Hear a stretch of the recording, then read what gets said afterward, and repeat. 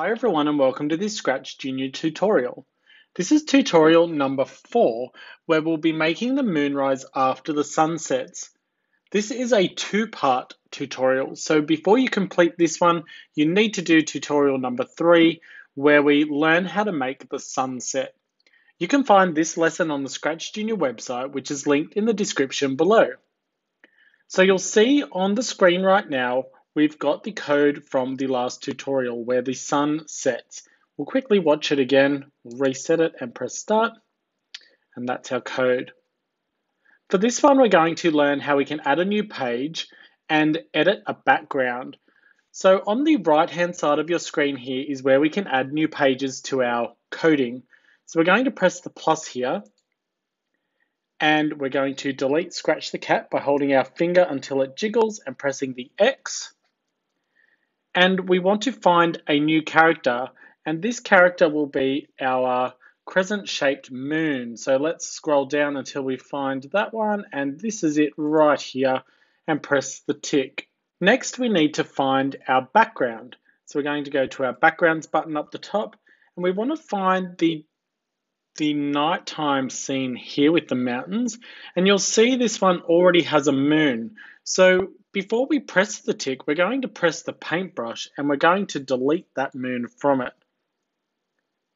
So find the scissors here on the right hand side and press it, and then we press on our moon and you'll see it disappears. So now we can press the tick, and now we've got our background without the first moon, and now we've got our character moon which we can move around. So we're going to put this one here up the top, and then we can do our coding. So to start our program, we need to go back to our first page where we had our code for the sun, and we want to actually get rid of this end block here by dragging it off the programming area. And you'll see that there's a new programming block here, a new end block.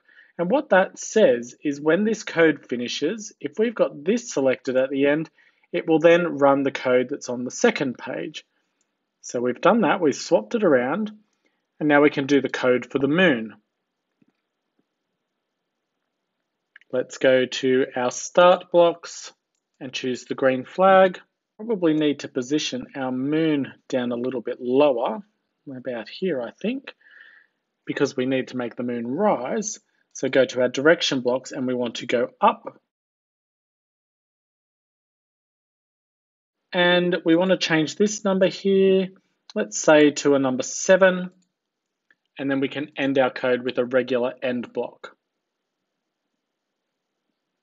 So let's press the green flag and run our code.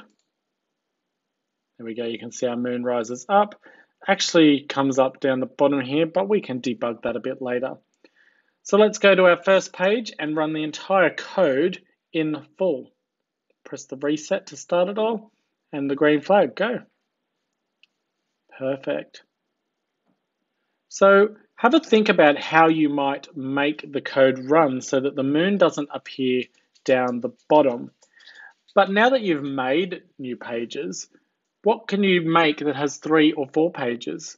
And then what happens if you drag a character from one page to another? So it's your turn to have a go.